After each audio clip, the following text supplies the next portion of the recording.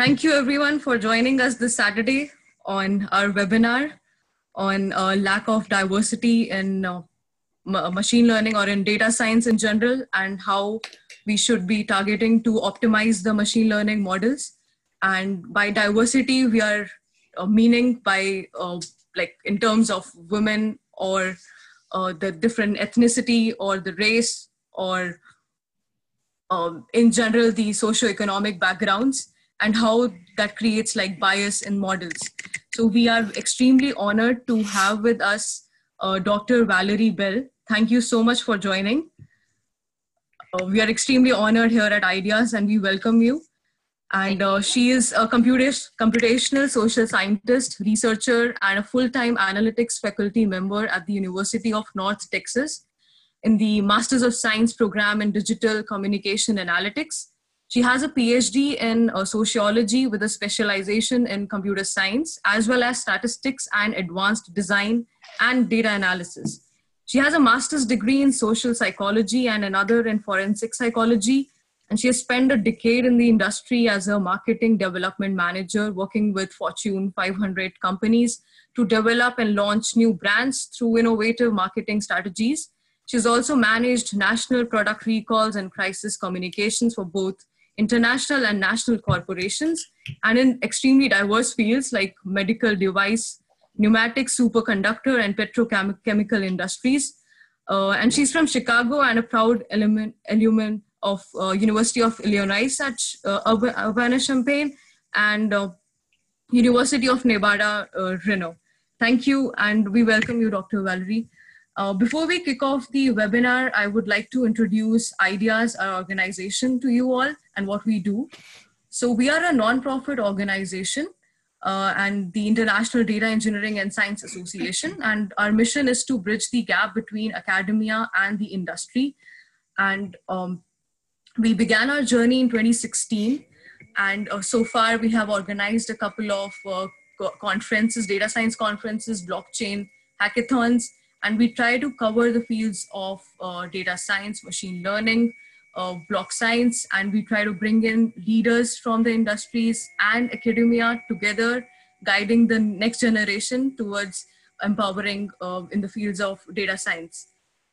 And these are some glimpses from our Los Angeles Convention Center's SoCal conference in 2018, and his Chicago and New York Blockchain Leadership Connect, Pasadena Convention Center, again a SoCal conference 2017, and then at USC. And as you see, we are pretty much spread out on the East and West Coast. We try to cover a lot of universities, giving students an opportunity to interact with different leaders and learn from them and exchange knowledge. Again, some glimpses of a lot of events happening, and we have more of them coming. And if you want to know more about our organization, you can visit this website or connect with us on different social media platforms. With that being said, without any further ado, Dr. Valarie, welcome again, and please take over. Okay, well, thank you very much, Anisha. And I also would like to thank everyone. I know there's people logged in and watching and listening from across the country in different time zones. I'm in the central time zone in Dallas, and it's dark here. I understand if you're in California, you still got sunshine, but for the folks further east, it's probably really dark and really, really cold. So it is a Saturday night, so I thank you very much for taking the time to log in and participate in this, because as data scientists and analysts, this kind of issue that I'm going to talk about tonight is very, very important. And it's something that we're all aware of.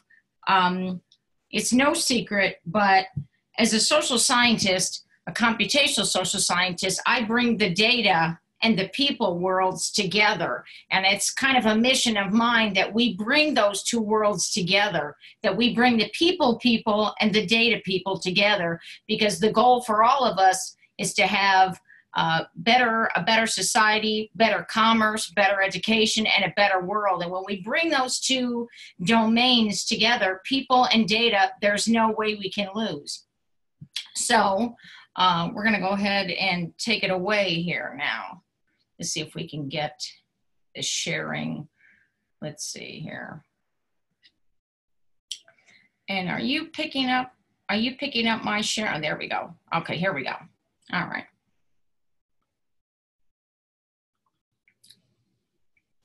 Okay, so everyone should be able to see my screen now. Hopefully you can see it. But of course, the title of my presentation is Diversity, Inclusion, Optimizing Machine Learning Models. And of course, that also, we know machine learning is part of artificial intelligence, is part of AI. So basically what I'm talking about would apply to AI in general, not just machine learning, but we're going to make it a little bit more specific. Okay, so the first issue we have to talk about is the issues of where we are with data science and diversity. And let's look at the numbers, okay? The National Center for Women in Tech did a 2016 study that said that women comprise 26% of data professionals, while I checked the most recent US Census data that shows that women are 50.70% of the US population. And when you look at the number of women in tech that are also women of color, those numbers are even lower. In fact, they're less than 10%. So that puts them in the single digits. For men, men are 74% of data professionals, and yet they're actually less than 50%. They're actually a minority of the population. And if we look at ethnicity in general, sometimes what people call race, but it's really ethnicity, is that in data and tech, what we see is among professionals, it's majority white and Asian to the tune of 70% or higher, depending on which estimates you look at, which studies you look at. It's at least 70%. Sometimes it's higher, as high as 80%. If you look at the other ethnic groups, such as Native American or American Indian, Latino, and Hispanic, and other smaller ethnic groups, combined all together, it's 30% or less. So what this tells us is that modelers are not representative of the populations they model. Now, this is no big secret. Okay, so the question is, how and why did we get here? Okay, well, part of it is the fact that, and I have to say, this is not about blaming anybody. This is about what we can do to make better, more precise, accurate models. That's what this is about. Is that professors, CEOs, and society in general think that women and people of color don't want to be data scientists and they don't want to be in tech. And the fact is that stereotypes and biases that we have that are socially conditioned into us are responsible for these views. Things like, well, women should do certain things for a living. Women should be in non-STEM fields. Women are better in service fields because they're more nurturing. They have more people skills. They're better communicators, but we just don't have the math and science skills. And that's simply not true. But what this does is it creates a lack of opportunity, and it ends up in fewer pathways to the field for those groups that are not stereotyped for success. So what this means is that positive stereotypes, in other words, men are designed or made or are better equipped for the STEM fields, and Asians are stereotyped as being better in math and science, so they are positively stereotyped, is what I'm talking about. And thus, what we have is that women and people of color usually won't pursue the field. All right, so let's take a look at model making and what this has to do with it. And let's take a look at decision making. All right, so if we look at machine learning decision making, as model builders, what we want to do is we want precision, okay? We want accuracy. We want usefulness, we want reliability, and we want validity. Because we are working with inputs, outputs, or both, and we need to be able to rely on those inputs, and we need to be able to trust our outputs. And we need to be able to use info and data to inform our modeling decisions. And of course, we need to be able to make inferences about our outputs, but these inferences are not done in a vacuum. Now, here where we come to what I like to call the invisible filter or the unseen filter.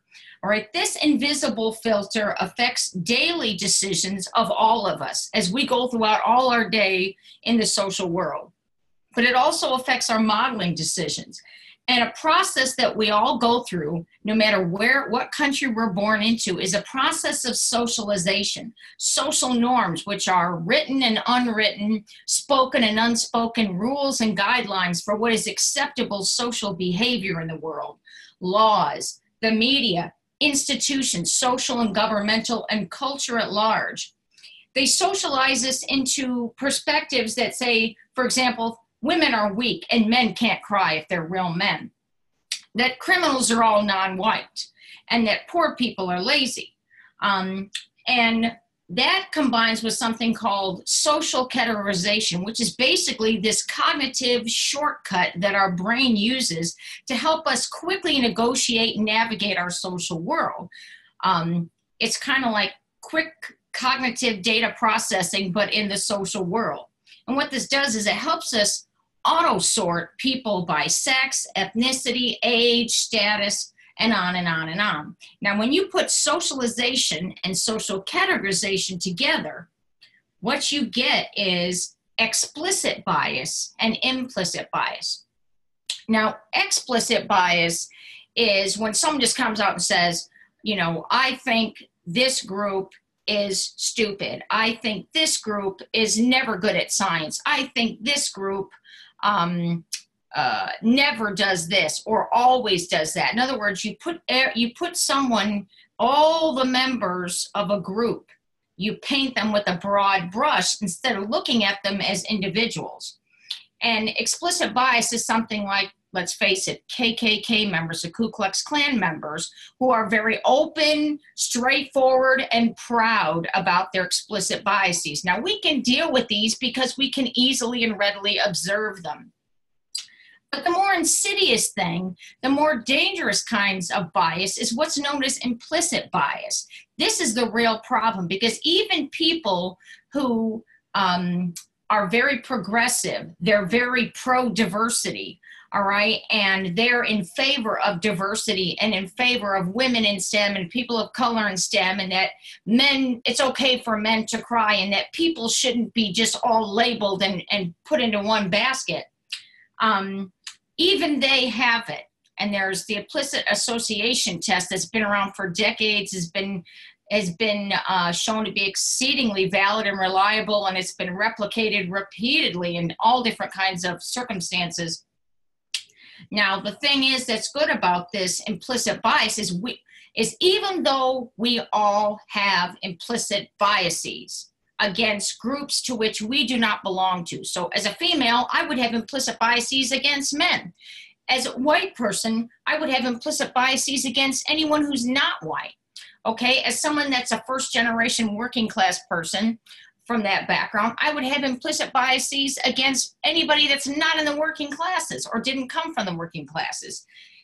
These things are not fixed and we can get better. We can improve them, okay?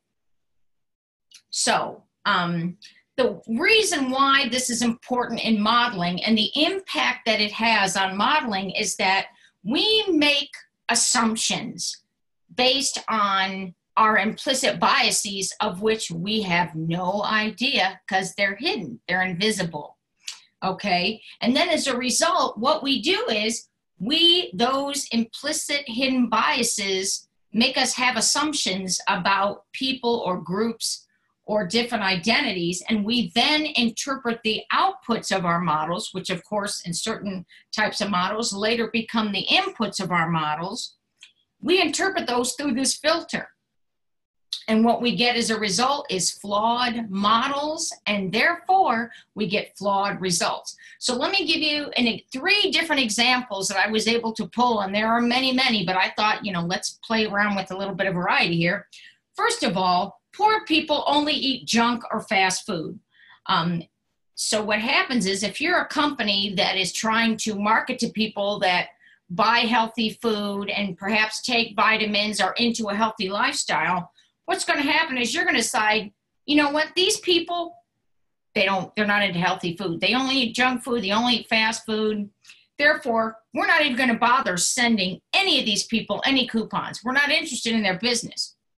Now, the reality is this is simply not true. So as a result, the consequences are for your organization as you have overlooked an entire market. You have overlooked millions of potential customers. And that means lost dollars for your organization. Or I'll give you another example. All women were meant to have babies. All right, so what that means is maybe your organization sends out coupons to women between the ages of 18 and 40 years. Well, that's simply not true. All women were not meant to have babies, okay? It's not true. So what happens is now your blanket assumptions based on your stereotypes have now resulted in you wasting money sending out coupons or even emails with coupons or tweeting coupons to people who were never going to need them or use them, and you've also wasted time. And then my final example is, okay, non-whites and men don't do yoga and they don't do Pilates. That's simply not true, but it's a stereotype. So what happens is if you're a company that markets exercise wear or yoga mats or any kind of product related to these two wellness activities, you have lost a major opportunity for big demographic reach, and you've also lost money. So what this means is that in-groups, the in-groups are all the groups to which we belong. Like my in-group is white. That's one in-group to which I belong, but another in-group is female. Okay, so when we're in our in-groups, so no matter what your in-group is, we make decisions about anybody who's in the out-group, which is anybody that's not us. So like I said before, my out-group would be men. My out-group would be anybody that's non-white. So we make these decisions about people that are not like us based on these socialized implicit biases. Now, here's where it gets really risky and problematic and even dangerous, because modelers have these bias because we're just like everybody else. We're human and we're all socialized. And what that means is that as we are creating more and more expansive AI systems, we will actually be teaching AI to replicate, not only replicate the biases that we have, but AI is going to learn from our rules of behavior, what we do, especially neural networks. And what they're going to do is those neural networks are going to come up with new novel biases that never ever existed, and they're going to blanket apply them against millions and potentially billions of people. And this is the real reason why we need to pay attention, is for what's coming very quickly. All right, so now here's what we can do. Solutions, what I call action items. Now, I know I've broken the rule about how many, you're not supposed to have any more than 7 to 9 lines of text per slide, but you know what? Sometimes you just need to break the rules. You got to do it when it's something important enough. You got to think outside the box over here. Okay, so cross-group mentoring. What we need to do is diversify the field of modelers, all right? And the fact is, men are not the enemy. Men are actually our best resource and our best teachers, because they can best mentor underrepresented groups.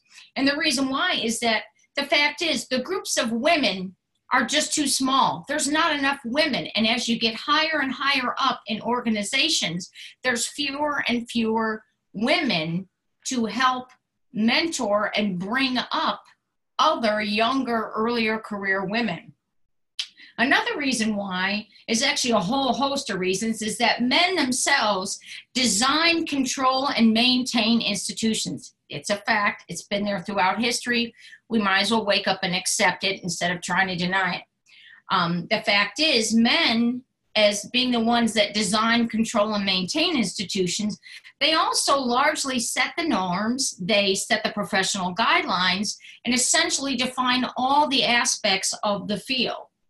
Now, they can best mentor by interacting with and learning from outgroups. So men who mentor women is a wonderful thing, and it's the optimal way to go. And white men that mentor, let's say, African American women or Latino women or Hispanic women or Native American, American Indian women or Hawaiian women is actually the best situation. And acclimatizing out groups, in other words, women and people of color, to what I call the opportunity structure. And I'm going to talk about that a little bit later, what that is. And also by setting examples for their colleagues, their superiors and subordinates. The fact is, men set the norms for our society. So when men of influence model behavior, other men will follow. Now, mentoring from the protege side. So you younger folks, this is really for you, is that what you should do is keep your eyes and ears open for professionals that have what I call the mentoring mindset, all right? And these are those kinds of people you want to look for. People that use innovative tools and techniques, people who are admired and well respected as leaders and visionaries, okay? Because these are people that are not afraid to do what maybe other people are afraid to do. People who volunteer their time and efforts to teach and train. And people who are known to appreciate unique approaches and ideas. Also, ask around campus if you're a student. Ask around your organization's office, and also your professional organizations are one of the best places to find mentors. When I was a graduate student with the American Statistical Association, I was part of the mentoring program, and I wouldn't be where I am today without that mentoring. See who is open, and more importantly, who is available. Somebody may want to be a mentor and they may be really fit to be a good mentor, but if they're very, very busy, they're not going to have time for you, and you're going to be cheated, and they're going to feel like they didn't do right by you, right? Look for the people who love to talk, all right? Talkers love to mentor, okay? And as somebody who loves to talk and loves to mentor, I could certainly confirm that. And also ask around to see who can recommend someone. And also, I think what's probably the most important thing is what I call the mentoring timeline. If you really want to be effective, be specific, okay? This is your career, your future at stake. Tell the mentor, just be direct, be open, honest, tell them what you want to learn and what you want to know. And set a deadline for accomplishing those goals of what you want to learn and what you want to know. Now, when those goals are met or the time is up, end it, all right? Because what happens is if the time deadline is up and you haven't learned everything you're supposed to know, what that means is you're not going to end the relationship, move on. Don't just stick with one mentor. You can learn from multiple mentors. I can tell you, I've had multiple mentors throughout my business career and my academic career. And some were men and some were women. And some were from different ethnic groups, all different kinds of ethnic groups. And that was a great benefit to me. But I learned something different from each of them. So it's very important to have multiple mentors over time. Now, for people that are senior in the profession, okay, scout tomorrow's professionals today. And the most important thing I can say to you folks is start exploring the unexpected environments.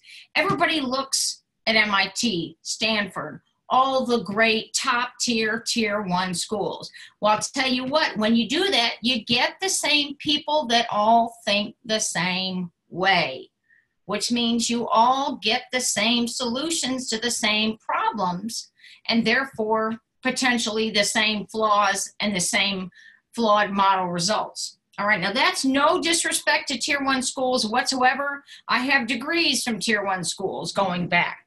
So that's not the problem. We're talking about expanding our horizons and not cutting people out, but expanding and bringing more different kinds of people in. So look in the inner city and the low-income working class communities. Look at the community centers. There's a lot of community centers that are starting up their own little tiny coding programs for kids, teaching kids how to do statistics, teaching kids, there's kids now 6 years old learning Python, and you've got adults that can't learn it. So there's also library programs where they're doing this. And also because of the great app Meetup, you've got ethnic groups meeting up and you've got women's groups meeting up. These are great places to look for talent. Okay. Also, look for students and professionals in the social sciences who can bring what I call the social DNA insights to modeling. These are your people experts. Because remember, at the end of the day, all these data are about people. We're trying to predict people's behavior, understand people's behavior, explain people's behavior. So do not overlook the people experts, okay? Now, when recruiting from colleges, explore graduates from the lower profile schools. And there's a really key reason why, is that when somebody comes from a program at one of these smaller schools or lesser status schools, they don't have the big budgets, the big endowments that provide all these wonderful resources and labs and equipment. So what they have to do is to get the same quality education, and they do, they have to be creative. They have to really apply a unique thinking style and a new problem-solving style because they haven't had these things and they don't have the infrastructure. They've got to overcome the lack of resources, all right, including the lack of a data science tech culture. So that means these people bring amazing insights and amazing problem-solving skills that you never would have considered.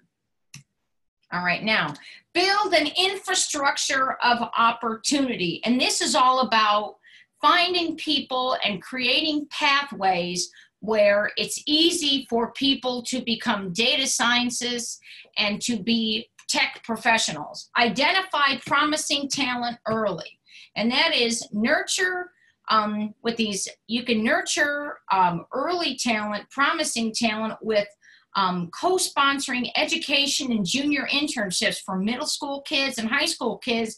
If you have this co-sponsoring done by an organization, by a company, and by the community, if it's the city government or the county government or community center or school groups or whatever, people want to do this. They're very eager to do this. And when business and community get together, amazing things happen. So we need to do a lot more of this, and we need to do a lot earlier. Now, if your organization doesn't have such a program, be the first to do it because there are tax benefits to your business. So you want to do this. It's not just about expanding the field and growing the field and having better modeling. There's also tax benefits, so that doesn't hurt.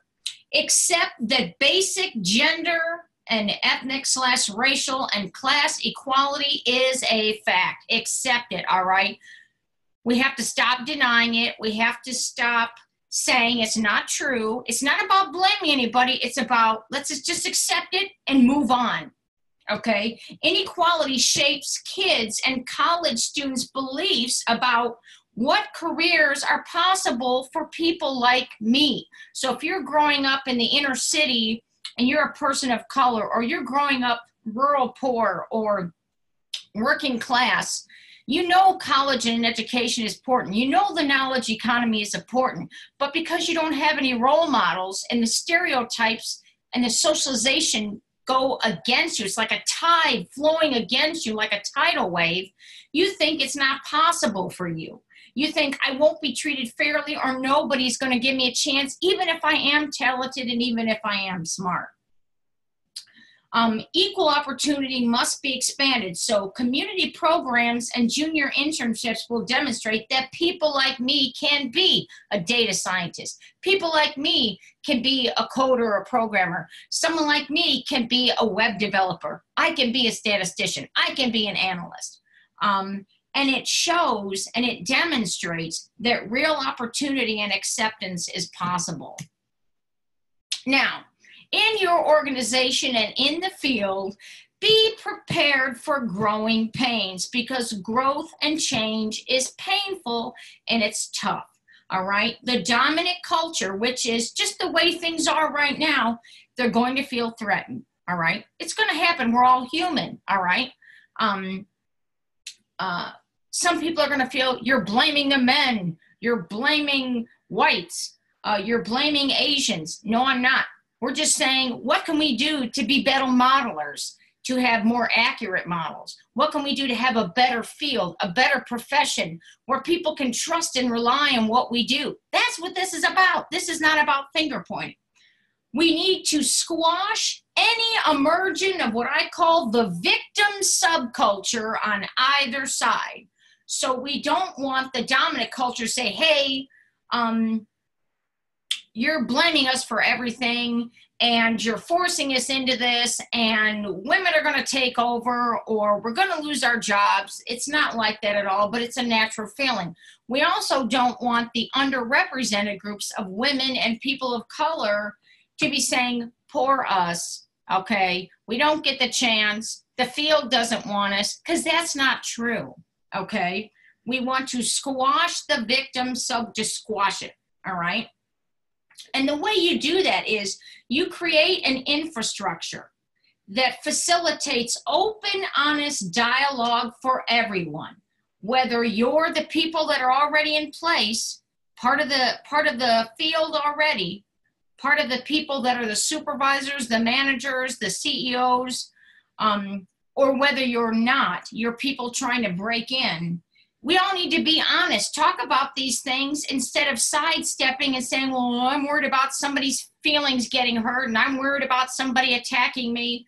You have to set up that infrastructure, that framework that says, listen, we're human, let's start from there. That's what we all have in common. And we can talk about this. Let's work it out and see where everybody stands, all right?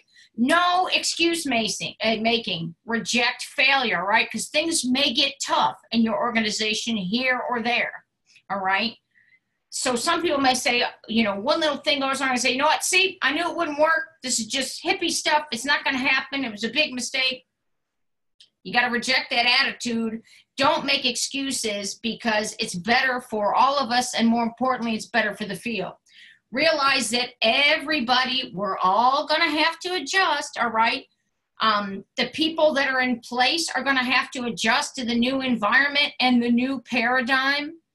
And the people that are coming into this environment, you know, it's not fun to be the first one. It's not fun to be in a field where you're the only one. In the business I was in, I was the only woman for a long time, and it was very tough. I looked around and there were no other female faces in the room, and it was really tough. I get phone calls, you know, let me talk to a man, honey. And I had to prove to them that I was competent, I was a professional, I knew what I was doing, all right? But at the same time, what we need to do is support and educate. We do not need and we cannot afford to coerce people, all right? Now, when you're looking at models and you get results, all right, we know that implicit biases exist, and those things inform how we interpret those results and make inferences and then recommendations, all right? So what we need to do is every time we look at a model, we need to do what we do as scientists. If you were just a straight scientist, you know, studying geography or astrophysics or something, all right? Before you say X causes Y or this is the case, you must always consider alternate explanations. That's one of your safest bets. So if you're about to make an inference about people, stop and think, all right, why am I saying that this is the case? Why am I drawing this inference? Where are the data to support it? Not just the data I have, but data from other sources. And where do those data come from? And who collected those data? And how recent are those data? Always consider multiple explanations, alternative explanations. That's one of the safest ways to minimize the chances of your implicit bias helping you to make bad decisions, okay? Or non-optimal decisions, all right? You want to build work teams with diverse members of the population of interest, all right? So in other words, if you're studying middle-class consumers, for example, okay, the middle class is very diverse ethnically, all right? The middle class is not just white folks, all right? There's a variety of ethnic groups, all right? So what that means is that if you are modeling for the middle class in the United States, then you better have a very diverse team that represents those different ethnic groups from that population of interest. You should build work teams this way, and you should do it very visibly. All right, you want to show off, let everybody know what you're doing, show what you're doing, and you want to demonstrate the benefits of this very visibly. You also want to reward the successes of these diverse work teams very visibly, because what you're doing is you are breaking stereotypes and you are creating new norms in the field. All right, now, so let's talk about final thoughts. All right, what I call takeaway messages. All right, now, again, this is not about pointing fingers and blaming anybody. This is our society. We got in it together, okay? Diversity and mentoring is aimed at infrastructure creators first. Men, you are our best resource, all right? You are our best teachers, and we can learn from you, and you can learn from us, okay? This is about creating a culture, all right? A culture where people think, they feel, they act, they interact with this same attitude. What can we do to build better models? This is about advancing the field. And really importantly, this is about getting an edge over the competition, because you're going to gain insights and data and opportunities they won't if they lack the initiative and the guts. And as we were talking about at the University of North Texas yesterday, our president, President Smatra, said the grit, you know, the gusto, the guts to do it. Now, the fact is, we all know that AI is rapidly expanding, and that rapid expansion means that we need accurate, what I call minimal bias models for everybody's protection and well-being. And we also need to integrate cultural concerns and cultural issues into our modeling paradigm. And again, this is not about pointing fingers. This is about being better modelers. And I thank you very much for participating. Okay, now let's see if we can get the chat and see if there's any questions. Do we have any questions, folks? Any questions?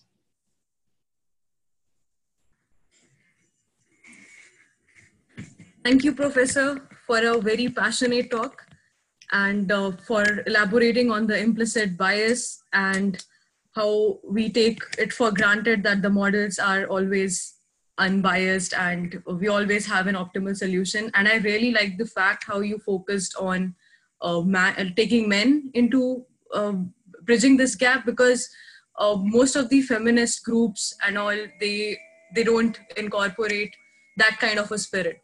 So thank you for sharing that. And everyone who is online, please feel free to ask questions. You can type it on the chat.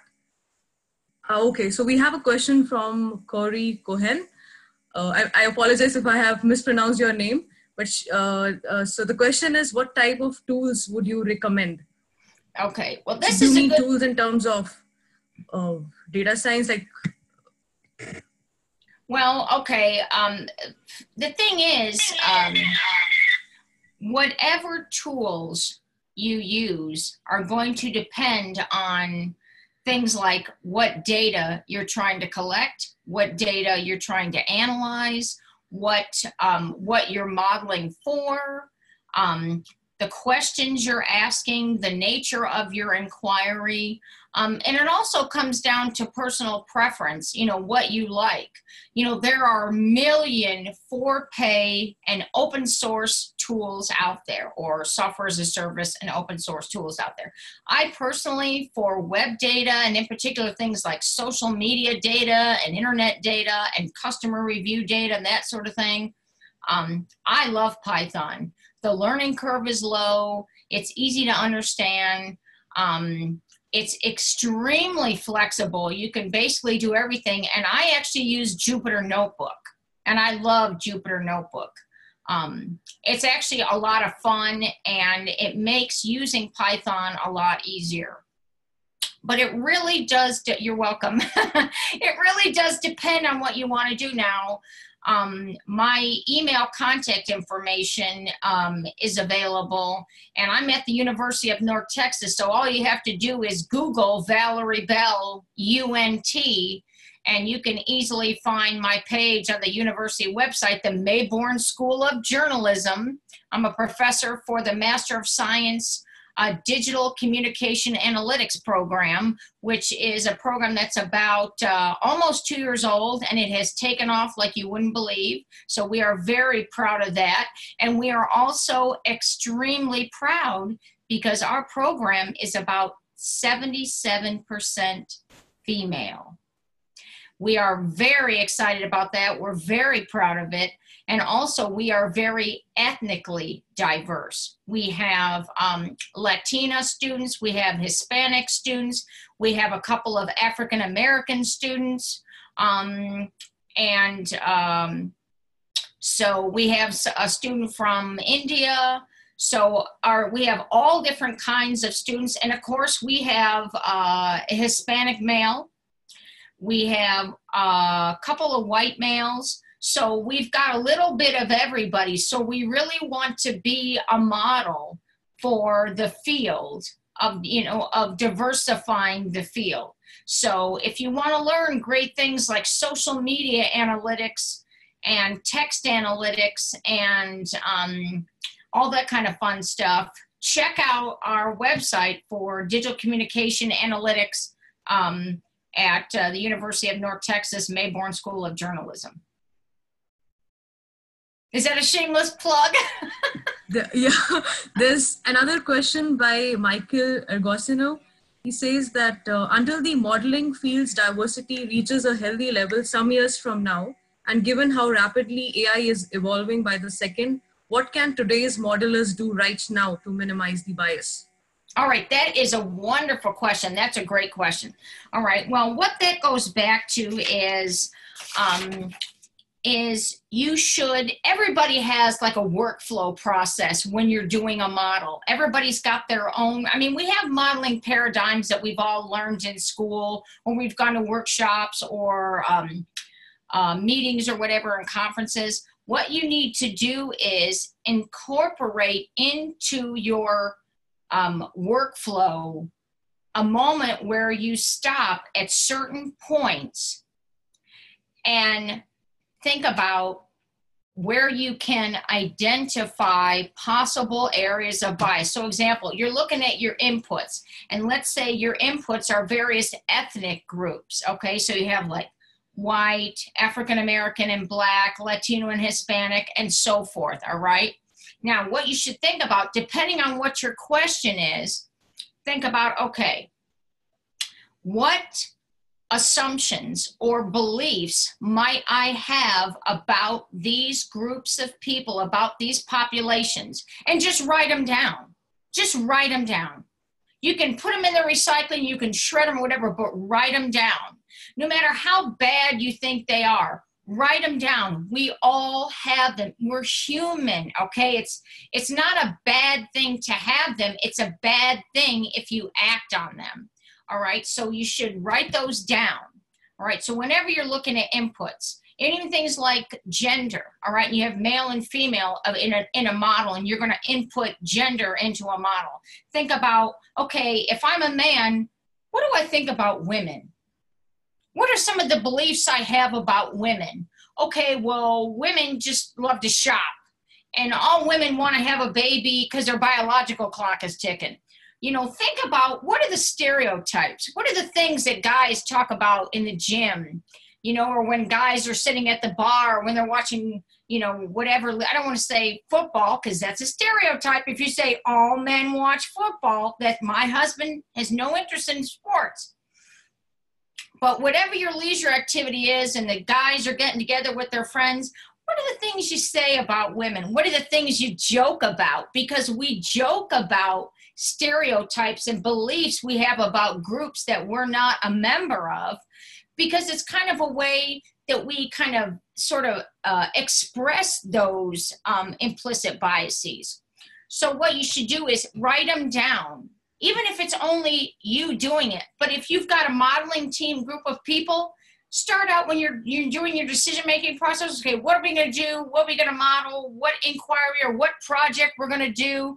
All right, what are the inputs we're going to look at or the variables? Okay, to start, before we do any modeling, everybody, we're going to sit around the table and everybody just take out a sheet of paper or take out your tablet and your stylus and just write, okay, for each of these demographic variables like race/ethnicity, gender, social class, all right, or socioeconomic group, same thing, income group. What are the beliefs I have? What are the things I've heard other people say? Like poor people are lazy, all rich people are snobs and don't care about anybody but themselves. You know, all middle class people drive, you know, crossovers and SUVs and they're all soccer moms, all right? Think about these things and have everybody write them down. All right, and then have everybody talk about them. Let's talk about them. And I'll bet you men in the room have some of the same stereotypes about women.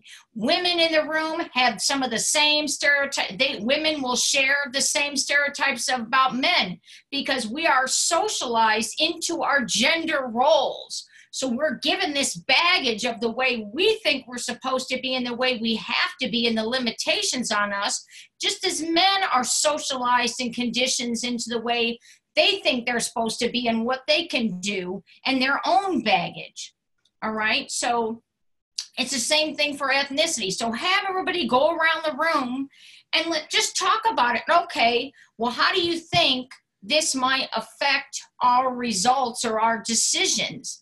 Well, in the very least way, what it means is that this stuff is in the back of our mind and we don't even realize it. But when you start talking about it, those implicit biases become known, and that's the first step in neutralizing them. Okay, it's the same thing with your outputs, all right? If you have outputs, let's say about socioeconomic status or income or ethnic group or whatever, or even things like age, okay, when you get those outputs, do the same thing before you make your inferences, before you make your recommendations to stakeholders. Get everybody around the table and do the same thing, all right?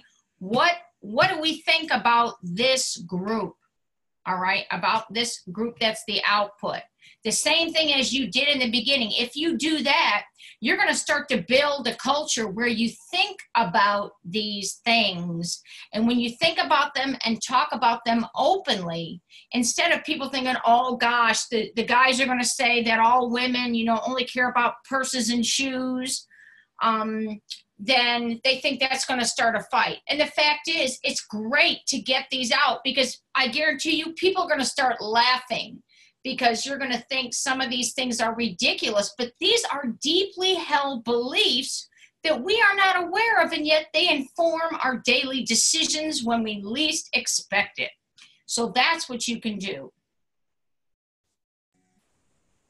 Thank you. I hope, Michael, that answers your question. And then we have Doa Mohammed asking, I'll just quote straight away. I'm studying data science online. I have good background in math and I learned Python and Pandas, Matplotlib and NumPy. I'm starting to learn machine learning right now and what I must do next.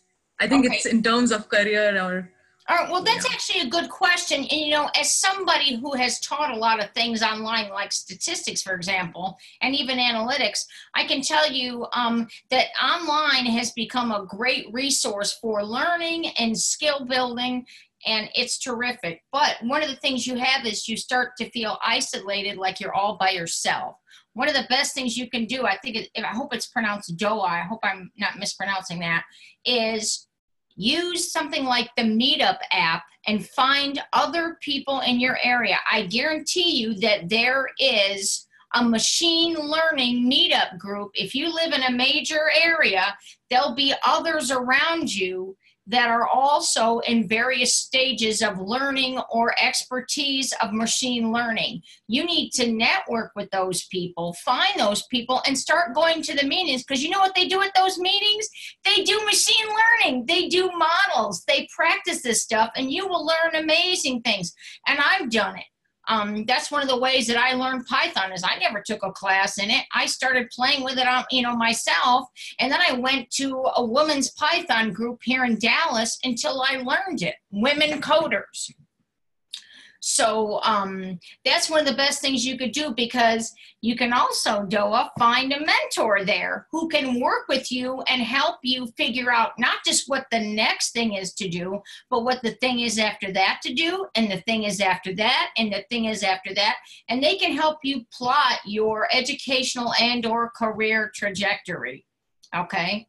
So that's what you want to do, is you want to meet up with other people, and that's a great way to do it.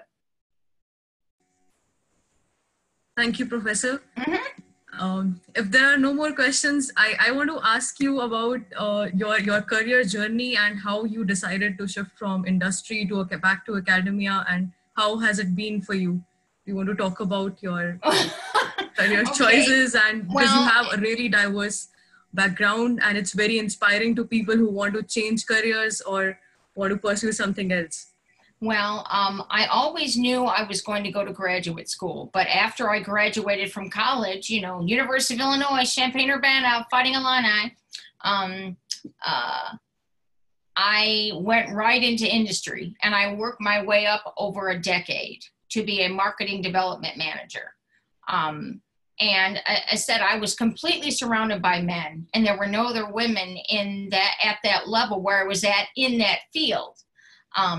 But the thing is, money isn't always everything. And I was making a very, very good salary very early on. But the fact is that I am a people person, but I'm also the eternal student. And the fact is that there was something in me as an individual where I was always looking for something to study, no matter what it was. I had, you know, I would study as many of the technical manuals at work that I could, and I just couldn't get enough of it. But it wasn't really the right thing. I needed something more, and I made a decision that it was finally time for me to go to graduate school. I felt like I had grown up, I was mature, and I was ready. So I didn't go to graduate school until I was after 40. So for those of you who are non-traditional, who think I'm in my 30s or even 40s, and it's too late to go into data science or analytics, you're absolutely wrong. It is not, all right? Because actually, your peak, the smartest you'll ever be, the best functioning, the sharpest your mind will ever be, the best, the most analytical you ever be, is between the ages of 40 and 65. Most people mistakenly think little kids are super smart. No, they're just sponges. They absorb, but they cannot conceptualize. They can't do abstract thinking, all right? They can't do analytical thinking. They can just repeat things back and memorize things. That's not the same thing. So even if you're older, it's not too late. Don't think it's too late. It certainly isn't. And so I went, you know, really being really interested in people and in science.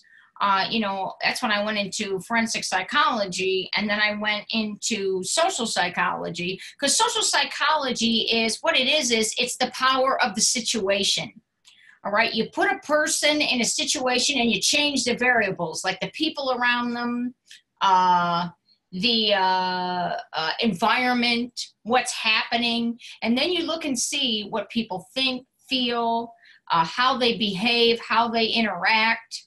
And so basically things like social media is social psychology online. So, which is why I got really interested in social media, social network, social network analysis and social media work. And the internet and the impact of technology and things like technophobia and machine learning and artificial intelligence. In fact, I just was on 2 grant proposals related to artificial intelligence and machine learning to the National Science Foundation in December and January about making machine learning and AI less biased, more fair, and more accurate. So this is a real interest of mine going forward. It's something that's really important to me. So anybody that's interested in doing this kind of research and this kind of work, again, Google me, Valarie Bell, UNT, and reach out. Or if you have any questions, you can certainly do that. But actually, I was working on my doctoral dissertation in computational sociology, and at the Digital Analytics Association, of which I am a member, I was at a function, and they were doing a social media presentation that night. And I just got back from Boston University from an advanced training intensive on social media analytics. And I said, wow, that's the topic. I literally just got back a few days ago from an intensive program on this. And I actually met the dean of the Mayborn School of Journalism at UNT, who at that time was Dorothy Bland. She's now a professor at UNT and the Mayborn School of Journalism that teaches race, media, and or race, gender, and media, as a matter of fact. So she's very interested in diversity issues. And one thing led to another, and it's just a good example of the power of networking. So I had a job, and I hadn't even defended my dissertation yet, and I've been there ever since. So very happily so. Wow, that's so inspiring. I'm sure you have inspired a lot of people through this webinar, and your inbox is going to flood with a lot of people asking you questions. And please feel free to reach out, Professor Bell. And I think there are no more questions. Yeah, absolutely. Anybody that has any further questions, if you'd like to know, I don't put sources and citations in my presentations because I think they slow things down and then nobody looks them at the end anyway. But if anybody would like to know the sources of this information, the content in my presentation, like I said, Google me, Valarie Bell, UNT, and I'd be happy to email them to you. Or if you want to reach out and you have further questions, or you want to talk about working on research together or a grant or something, by all means, please contact me. Thank you so much for your time, and thank you, everyone. Going line I see there, Therese. Thank you very much, Going line I. Chi-ha, cha-ha-ha-ha, as we used to say. You should see my office. It's nothing but a giant, I have a 6-foot giant orange and blue eye that says Illinois, and I've got Illinois banners and pennants all over my office, but you can't see it because they're, too high. But if you could, you would see that this is my line. I even have blue and orange furniture. My office is the same way on campus, so yeah. I'm a very proud alum of the University of Illinois. I love it too, Wow, and a lot of thanking, and everybody's loving it. I just have one more thing to say. Yes. As a UNT faculty member, go Mean Green! Thank you, Professor, for your time, and have a fantastic weekend, everyone. Thank you.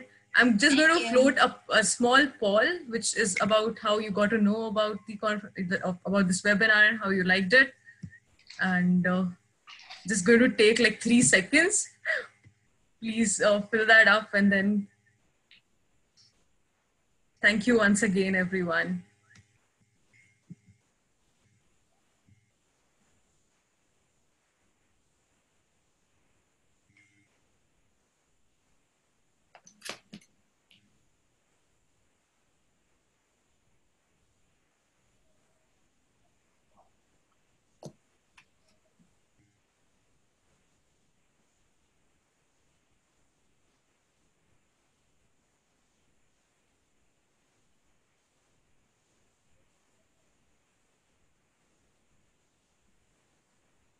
I got a LinkedIn connect already. Oh. All right, then. Thank you, guys. Have a fantastic weekend. And thank you very much again, Professor Bell. Okay, thank you very much. Bye-bye, everybody. Good night. Night.